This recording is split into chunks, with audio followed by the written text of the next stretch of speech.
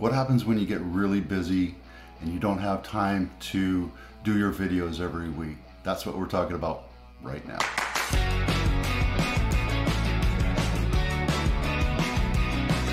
Welcome back. This is Vito Scarnecchia, founder of Video Ease. I'm also a real estate broker, and I've noticed that a lot of people are getting really busy right now, so much so that our production has slowed down a little bit.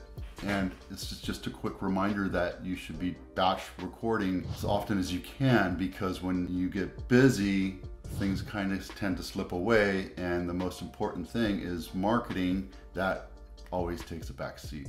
I've been in publishing. I understand when times get tough, publishing takes a back seat to other things like trying to stay afloat. You're busy right now. I totally understand it. I'm super busy right now. I've been working 12-hour days trying to get my listings up and running and working with buyers, etc.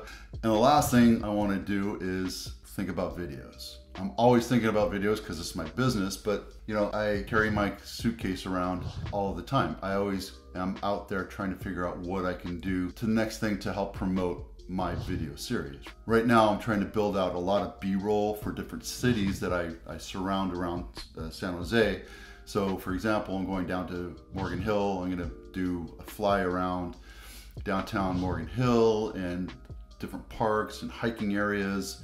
And then I have my GoPro, etc. But today we're really talking about what are some really quick down and dirty things you can do to get videos to us to help you promote your business. And it doesn't take a lot of foresight. You can just talk about little simple things, and even if it's a 4 or 5 minute video, just get it out there and knock them out.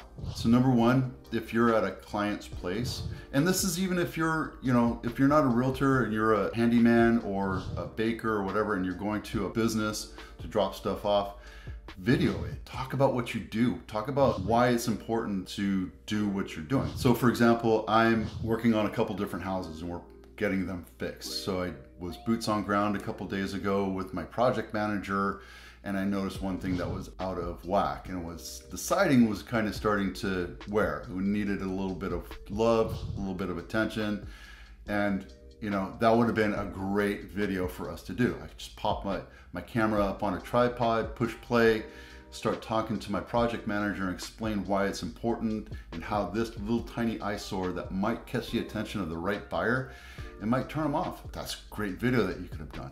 So when you're meeting with a client, whether you're at lunch or a coffee shop or even after your office, you can sit down with them and talk about what's going on. You can have maybe a video of you sitting down and walking and talking and shaking hands and showing your client what you're doing. But then afterwards, maybe talk about the business that you're at. If you're at your office, you can do highlights of your office. Or if you're at a lunch, you can do highlights of the restaurant. If you're at a coffee shop, choose a small local coffee shop instead of a Starbucks, and then talk to the manager or the owner and find out why they are in business and how they're doing and what their favorite things are about the business and the area that they're supporting. That's a great video.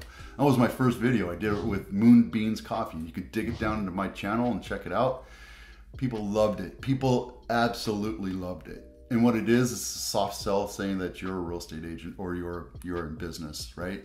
And people go, yeah, I gotta call Vito when it's time for me to buy or sell a house. When you're walking your dog, take some videos of parks that are nearby or hiking areas that are nearby, or highlight architectural highlights of different houses that you like in the area.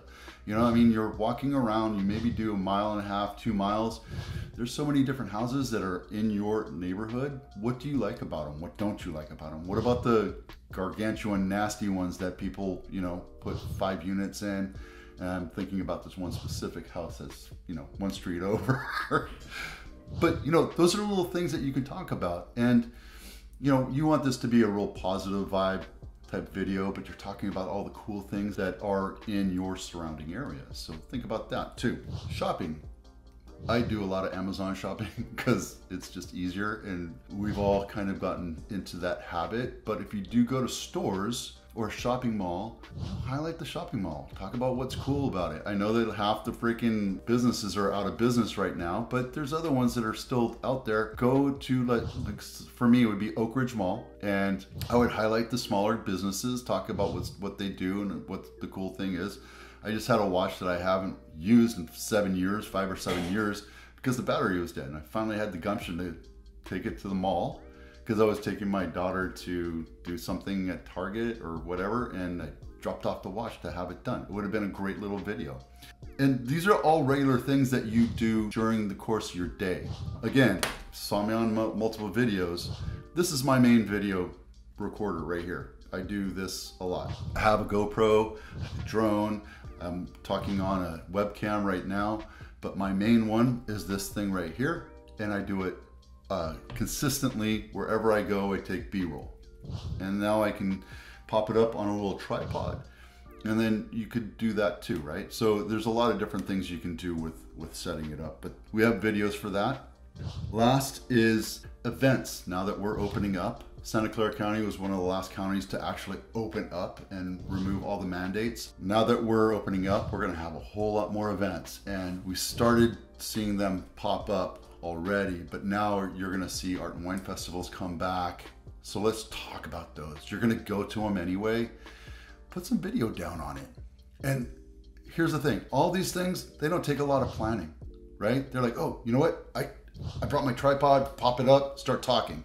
And you can either be with somebody else, or you can just have yourself talking to a client in the background and you're just shooting the video. This is all you really need to do. Just shoot the video. Get your mindset around batch recording, getting a lot of videos out, filling out videos that help promote you and the surrounding areas that you're supporting or that you work in. All right, so that was 5 different topics that you can do really easy without a lot of preparation. Guys, I know you're busy. We're all busy right now. Get those videos out there because the algorithm will continue to march on and continue to promote those who push those videos into their channels. So keep them out there. If you have any questions, comments, or concerns, pop them down there in the comments below. I'm Vito Scarnecchia with Video Ease. We'll see you out there.